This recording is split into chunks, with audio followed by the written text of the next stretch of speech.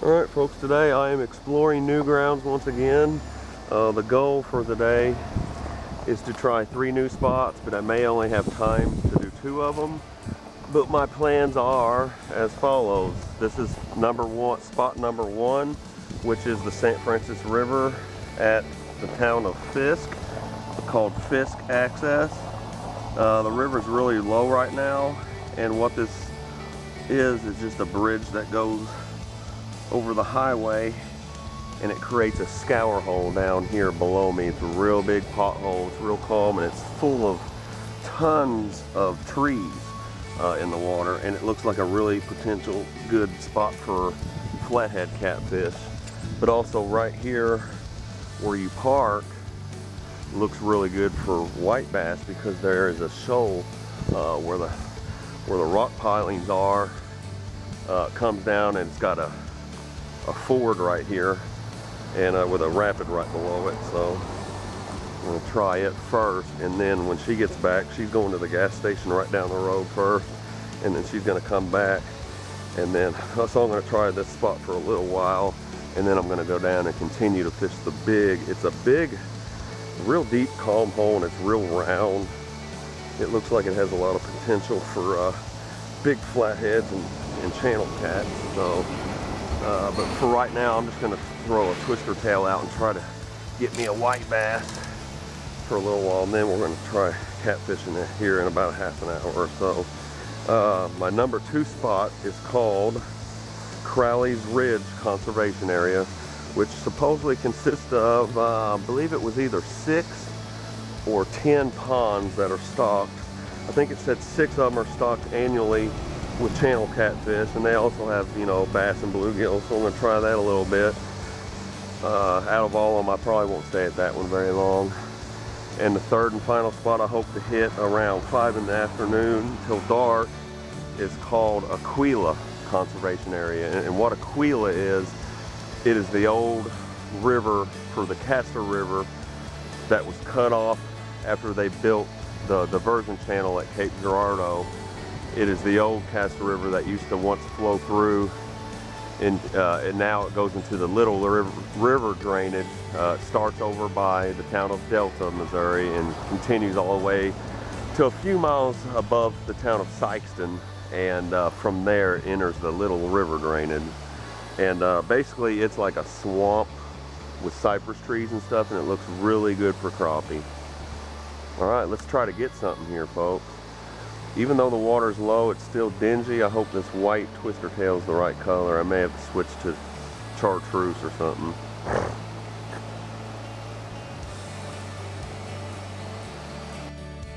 Second catfish, it's a little better. Right when a train went by, he's still small, but it's way better than the little 4-incher I had earlier. This one's actually about 10 or 11 inches.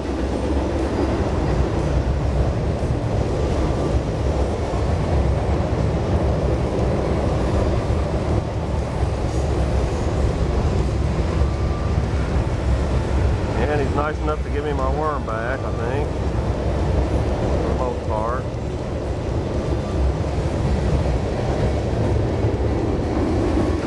We're gonna throw her back in, get her when she's bigger.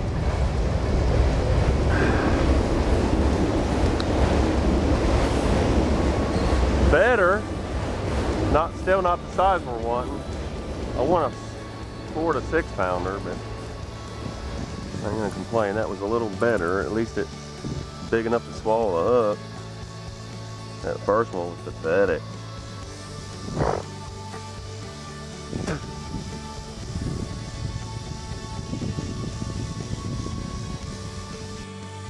Landed something. She was out there way out in the deep water where I got hung up early. Reeled in as fast as you can and keep it up. Keep it up off the bottom so you don't get in a snag. I think she's got a, I don't know, we don't know what it is. It don't look real bad. It's a little channel cat again. It's bigger than my first one, but smaller than my second one. He's about 8 inches. I got one on this one right now. I got a bite. Oh yeah, I definitely got a bite. That's 3 catfish for us. And a bass. It wasn't a total loss. They're just small. You've got a pot belly though. Pliers.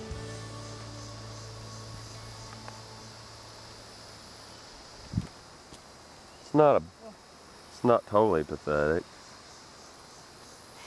Wait a minute. Let me see that. That's a blue cat. Yes. Yeah, see, channel cats have the spots. I can tell by the fin. I'll show you how you can tell a blue cat. Their fin on their bottom, it runs all the way from their butt all the way to the tail. See on the bottom? I didn't think there was blue cats in here. That is a blue cat. Yes. Huh. Hey, that's good. I had no idea blue cats were in this river. I've never seen any pictures or anybody talking about them. Yeah, hold on, I got 2 bites going on at once. Wow, blue cats and flathead. Blue cats, their fin right here goes all the way from their butt all the way to their tail. A channel cat, it don't. It has a little one that just sticks out. That is a blue cat. That's no doubt in my mind. I can tell by their body shape too. They got a bigger head. Channel cat have like a real bony head that sticks out. Kind of has hard spots on it. And they always have freckles. When they're 5 pounds, 6 pounds and under, they got freckles. Blue cat don't. They're more of a bluish gray color. That's your first blue cat. That's what we was trying to get at the Mississippi River. Good job. New kind for you. Your very first blue cat. Well, now that pumps me up a little bit. Just knowing they're in here, it's kind of a good thing. They got flatheads, blues, and channels.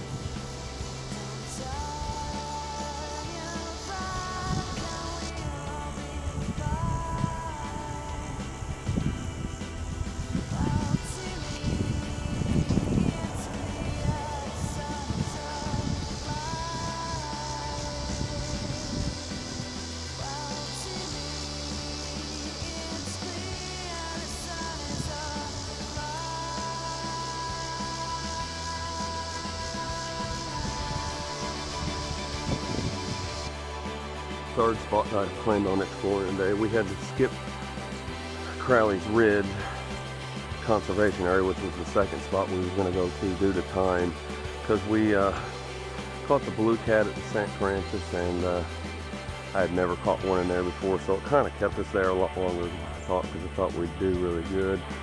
We are now at the third spot, actually our second spot, but it was going to be third. This is Aquila Conservation Area. And like I said before, this is the old Castor River before it was cut off by the diversion channel back in 1919, 1916, whatever it was.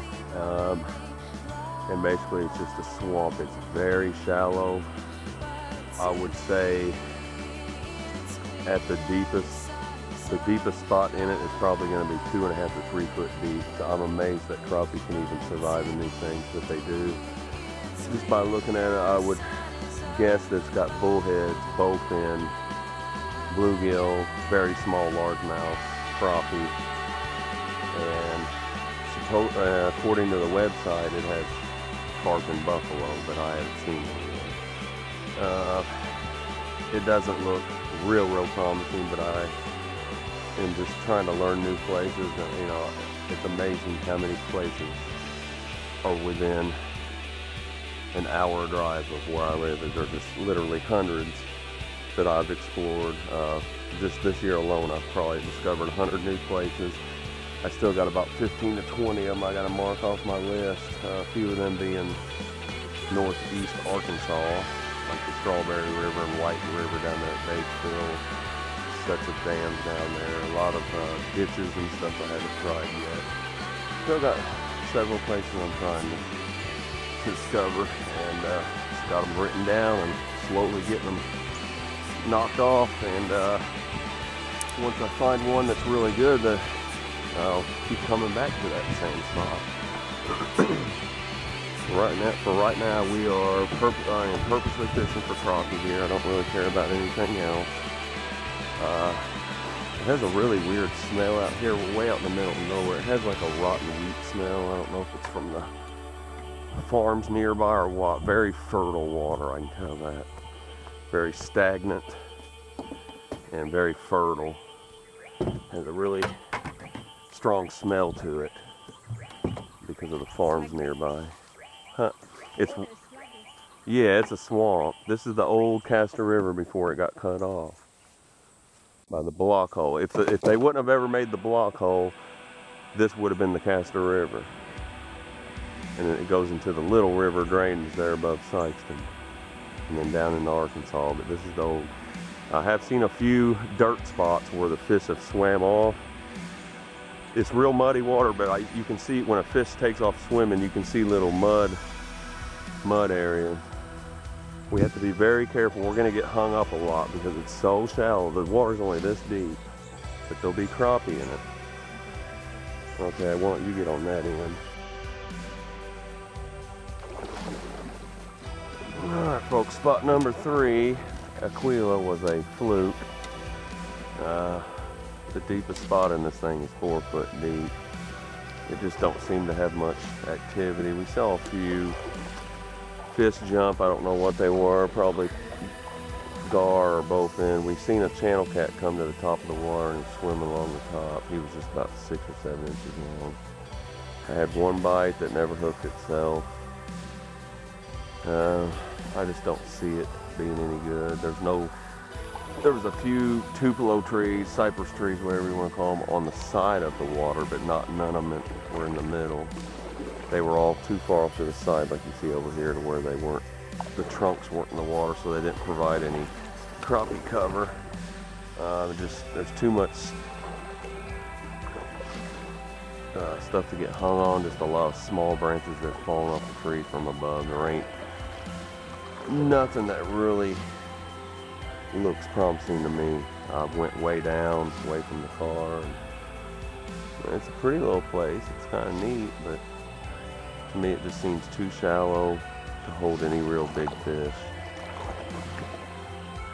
I'm not going to rule it out, but I'm probably not going to come back here for a while. This looks like it has a real low population, and it's just so shallow I don't see how they would survive. There went something real big again. See the dirt? Probably gar or carp.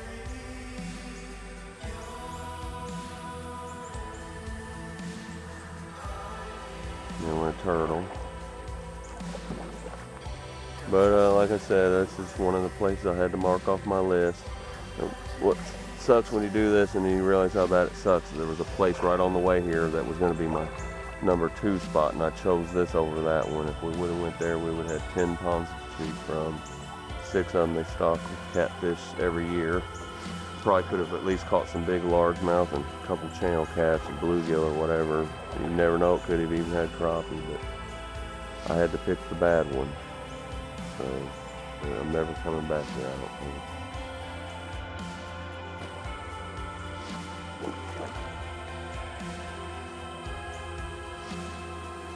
So all in all, this was a bad day. Caught 3 little tiny catfish and 1 spotted bass. But we tried and we explored 2 new places. One of them that we'll definitely go back to. All in all, it wasn't a total loss. I gained 1 new spot that I like for catfishing. Discovered there's blue cats in there, and she got to catch her first blue cat ever, so it wasn't a terrible day. But in the middle of September, I should have chose something else. A little warm today. If it would have been a lot cooler, I would have went walleye fishing or crappie. Fishing somewhere where I knew they would be at.